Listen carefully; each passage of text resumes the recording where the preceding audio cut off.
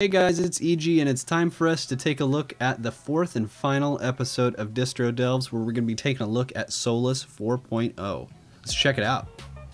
Now, Solus is yet another Linux distro that is designed specifically as a desktop distro. However, unlike many of its contemporaries, Solus is not based on another distro. It is very much its own thing. The flavor of Solus I'm using here is Solus with the Budgie desktop, which is considered to be the flagship version of Solus. From what I can gather, Solus uses its own installer called OS Installer. It's a pretty traditional installer which asks for the user information during the install process and not after. Once the installer's done, you reboot, log in, and that's it. No welcome screen here, just a prompt to connect to my Wi-Fi network. I didn't get a notification to update the system until I opened the Solus Software Center, of which there was just under a gigabyte of updates. A kinda cool feature of the Software Center is that updates are broken out into categories and you can select which categories you want, the required updates being mandatory. After updating the system, we'll go ahead and install our Nvidia drivers. We could install the Nvidia drivers piecemeal from the Software Center, but the proper way of installing them is through the Solus Driver Manager. Now, the Driver Manager doesn't give you an option to pick versions, but it does ask you if you want to install the 32-bit libs, which is useful for gaming. Now, unfortunately, I had some difficulties getting the damn driver installed. The Driver Manager would seemingly hang while trying to download the Nvidia GLX Driver Common package. I ended up rebooting and rerunning the driver 2 different times before they finally finished installing. Not sure what that was about. So like I said at the beginning, I like to look at Budgie as a highly customized version, not a fork, of GNOME. Now I know that Budgie is its own thing, its own desktop manager and everything, but it has a few feature apps, for lack of a better term, but pretty much everything else is reused GNOME components and GTK apps. Raven is one such feature that is specific to the Budgie desktop. It's basically a side panel or a drawer that duplicates or replaces some of the traditional functionality that you'd find in a taskbar. This metaphor, the side panel that pops out, is in Windows if you're familiar with Windows 10 and how that works, and also Deepin has virtually the exact same thing but with way more functionality built in. Raven is actually pretty simple. It handles notifications, just like the Windows one does, and it also has a calendar and some audio stuff. Raven itself can be extended by running applications such as media players. Budgie, being a desktop environment, has its own panel, which is remarkably similar to what you would find on Cinnamon or XFCE. In fact, I find it to be almost identical to Cinnamon's panel, but with more concise styling and a few extra features, like dynamic transparency and a built-in dock mode. And besides Raven and the Budgie panel, you'll find the expected slew of GTK apps and specifically applications carried over from GNOME.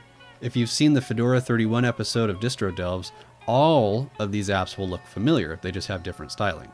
Budgie even reuses GNOME settings like wholesale, and from what I can tell, this looks like the same version used in Fedora 31, which is GNOME 3.34. And of course, Solus has its very own package manager called Ep4, which is a fork of another package manager used on a Turkish Linux distribution called Pardus.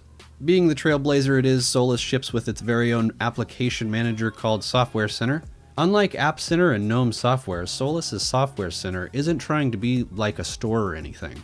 You can find any package available on the system here. Applications, development libraries, icons, anything available for the system can be had here. Software Center also has a cool third-party section, which seems to be a sort of curated version of the AUR.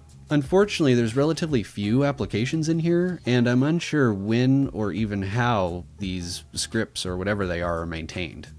And speaking of third-party app support, if the app you want isn't available in the Software Center, you'll need to get it from one of the many other package managers and formats out there.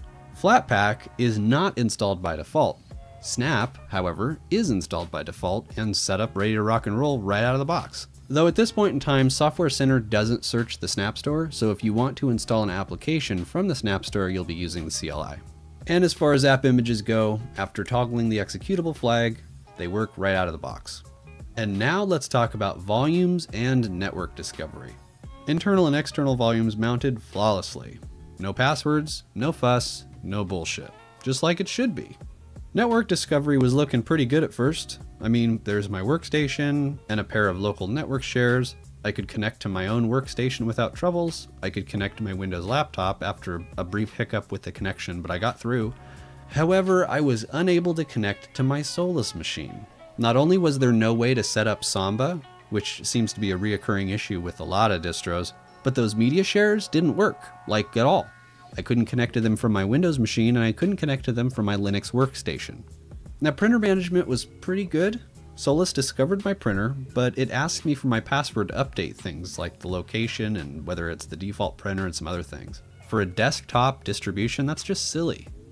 And now on to my favorite part, resource usage and metrics. Interestingly, Solus doesn't ship with HTOP, so I had to install it manually. At idle, Solus used a staggering 567 megabytes, we'll just call it 570 megabytes, most of that coming from the Budgie window manager and quite a lot of ancillary GNOME services. And there were only 67 tasks running. This makes Solus the lightest weight distro we've tested on Distro Delves. Very impressive. The Geekbench benchmarks were equally impressive, blowing our Ubuntu LTS baseline away by a surprising amount. Solus is sort of known for having some clear Linux kernel optimizations, and you can really tell from the startup and shutdown times.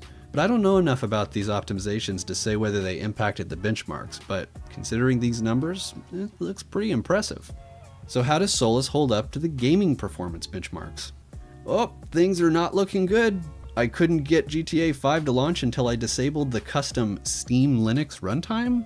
And wow, the frame rate is bad, staggeringly bad in fact. It clocked in just over 13 frames a second. I actually thought something was wrong with my system here, like maybe it was overheating or something. I took the side panel off, tweaked the Nvidia settings, disabled desktop effects. Nothing helped. GTA 5 ran horribly. Tomb Raider got an equally bad score at 24.2 frames a second. Once again, I tried playing with the Nvidia driver settings, no luck. 24.2 was the best I got after running the benchmark several times. Same story with CSGO. The choppy frame rate makes the game extremely difficult to play, but I think that you can see from the footage the frame rate isn't just low, it's also inconsistent. And with no surprise, Uni-Engine Valley also clocked a terrible frame rate at just over 10.3, even lower than Fedora's score. So with Solus's low resource usage and great benchmark scores, why on earth did it do so badly in gaming? To be honest, I have no idea, I really don't. The Nvidia driver version used was 440, which is the same version that I'm using on my workstation, the same rig I stream to Mixer and everything else, so it's probably not that. Solus ships with several enhancements to Steam, but they're mostly just tweaks and fixes for games that have trouble running, so I don't think it has anything to do with that. Honestly, if I had to point fingers, I would point my index finger straight at the GNOME stack. We saw bad frame rates with Fedora 31 too, not to mention that terribly embarrassing bug where launching CSGO would lock the whole desktop up. That was a GNOME issue. And given that Budgie uses a lot of underlying software from GNOME, I think it's fair to question whether the GNOME stuff was causing those huge regressions. But outside of the gaming benchmarks and the weird file sharing issues, I think Solus is actually pretty okay, especially considering it is its own, isolated thing. The styling of the Budgie desktop is a bit off, to be honest. I don't like the dark theme. It's not really dark, it's actually, black. But besides that, the desktop is fine, Raven is cool, Solus itself is really fast, and I'm inclined to think that the gaming performance is, a temporary thing. Obviously nobody wants bad performance and they'll figure out what the problem is and fix it. But at this point in time, the gaming performance, on my machine anyways, is really bad. So that's going to wrap this episode up, and like I said, this is the last episode of Distro Delves for this season. We're going to be starting another one sometime in January, so stay tuned for that. If you enjoyed this episode, be sure to leave a like, comment, subscribe, all that good stuff. If you want to support me and the channel, you can find me over on Twitter. I've also got a Patreon with some cool stuff happening over there. You can find links to all of this stuff in the description. I appreciate all your support, and thanks for watching.